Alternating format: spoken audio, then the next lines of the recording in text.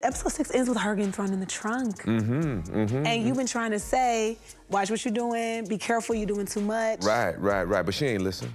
She didn't listen. She ain't listen. How'd you feel about her being thrown in that trunk? It actually felt good. It felt good for a minute. Oh, it felt good? Yeah, because she had some bad judgment. She had some bad judgment. See, y'all, you see what I'm dealing with? What up, y'all? It's me, Diarra from the D, and this is the Diarra from Detroit After Show.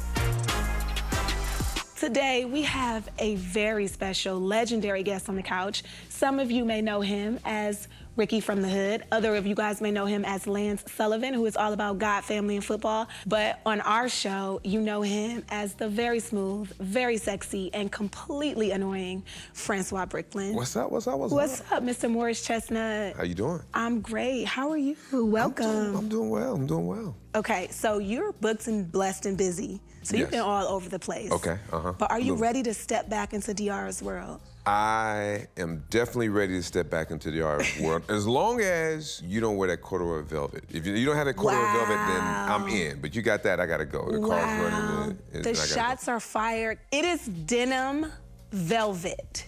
Why are you jealous of this very smooth look? Is it a smooth look? So episode 6 opens up with strong film noir vibes as Marshall's notebook sort of plays out in Diarra's head. The notebook has just enough to keep Diarra's flame lit, and she decides to double back to some key players in Zervis's alibi, our beloved strippers, and see if their story still holds up after all these years.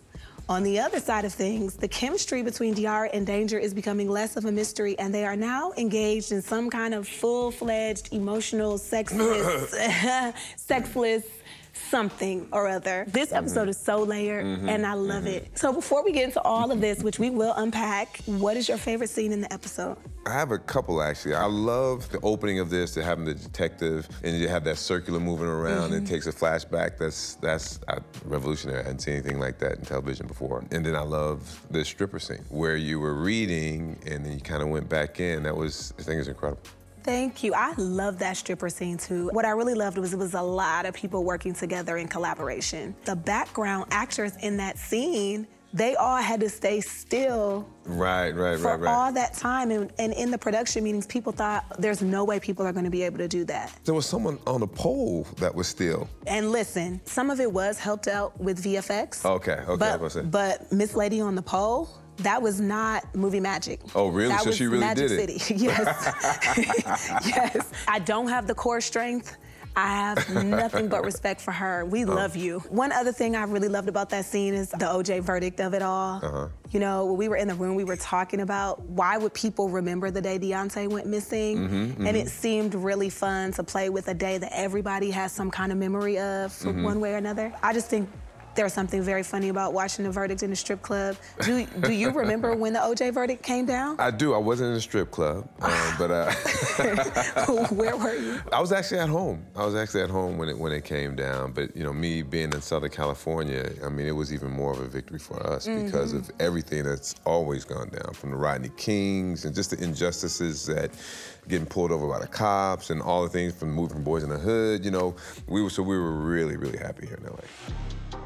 So within that strip club scene, Diarra narrates one of my favorite lines from the episode. Sometimes it's the things that people don't say that are way more important than the things they do.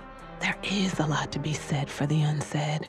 I think that line is really true. A person can completely lie about something through the art of omission. What do you think Swa's omitting? There was a moment in episode 6 where Swa was in Diarra's living room, and he wanted her to come home. Yeah. And Diarra kind of asked for clarification, and he didn't repeat it again. He said it once.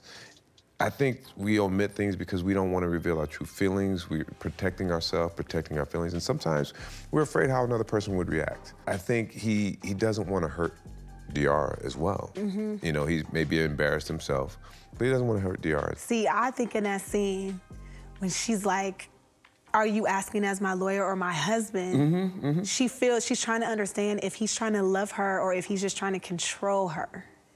And he doesn't answer. Well, why doesn't he answer, though? That's what I'm saying. That's a question for... Well, I mean, let's think about it. So, he admitted it once. He said it. He did. What does he say? I want you to come home. Yeah, but as what? Because What he's difference does that lawyering make? her. But what difference does that make? Ooh. Who's asking? My husband or my lawyer? I don't want to fight. No, you never want to fight. Not for me. All we do is fight. You debate, you criticize, you control. And the difference is what? Heart. She was looking for him to fight for her, right? But in that moment, she really wanted tenderness. And he couldn't quite bring it because of the strip club and the sex club. And, you know, he throwing all kind of shit in her face. She like... But, okay, so when she said that, what difference would it have made? If he had said, oh my God, would she have where's gone? the camera? Let me help you guys out. No, because if he would have said, as your husband, yeah, then you're dropping everything. You're dropping milk carton boy. You're dropping Danger, who's up in the... You're dropping all that. You Morris Chestnut. You do realize that, right? No, I'm saying maybe. But see, it shouldn't be a maybe. See, but that's why Schwa. But he that's didn't why he didn't say put him, because he didn't say it. You had a lot going on. You know? True. You had a lot going on. I do think sometimes nobody wants to be soft. Nobody wants to drop their defense and not have that met. But I do think in that moment, if he had said, baby, I'm asking as your husband, I love you. You need to stop doing all of this crap. I don't know. She had to get. I don't know. So I don't know. Let me. Okay, one more thing about this. We don't know. Another thing about this. So Danger. So here's the interesting. I love the casting. Love everything with it. Yeah, he's so great, right? Yeah, there was a big contrast between Danger and Schwa. Yes. Right. Yes. So the more emotional, the more, like you say, you want Schwa just to plead his heart. The contrast just wouldn't work. Yeah, I do think the character Diarra picked, you know, the best guy, tall, handsome, suave, smart, all the things, moneyed, and it didn't work. It blew up in her face. And so I think, like, for the first time, she's kind of trying something else. She's trying something different. Okay. You know, Danger makes, like, a dangerous life kind of okay. You know, and he heals her a little bit with his pancakes and his affirmations. And his... No, great. It's a great character because, you know, he's rough around the edges, but then he's making pancakes, giving massages. You should have been giving massages. You know, giving massages. Morris, it has been such an honor to work with you. Thank you so much for lending your talent and your time. Oh, thank you, thank you. Hold Rookie. on. Who's the rookie on set that left him on? Danger's calling. Oh, wow. Well, all I have to say is y'all be sure to keep an eye on Schwa during the rest of the season because I have a feeling that there's something more than we are seeing.